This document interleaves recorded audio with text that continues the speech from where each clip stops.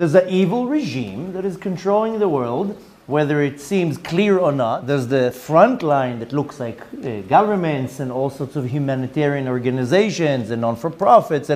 But the point is that on the top of the pyramid are sitting a group of people and they're running the world. And everything is one big show to manipulate, to trick, to lie, all for the sake of controlling the world, led by Nimrod. And the Torah is saying that. It's not that I'm taking it off some conspiracy theory website on YouTube.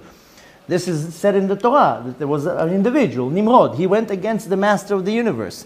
He created a whole party with him that went against the master of the universe after the result of the flood. And they all have to come back here. The Arizal says that they're all going to come back here before Mashiach is going to come. Hashem brings them all back in incarnation in order to revenge. But they're still doing the exact same thing. Nothing changed.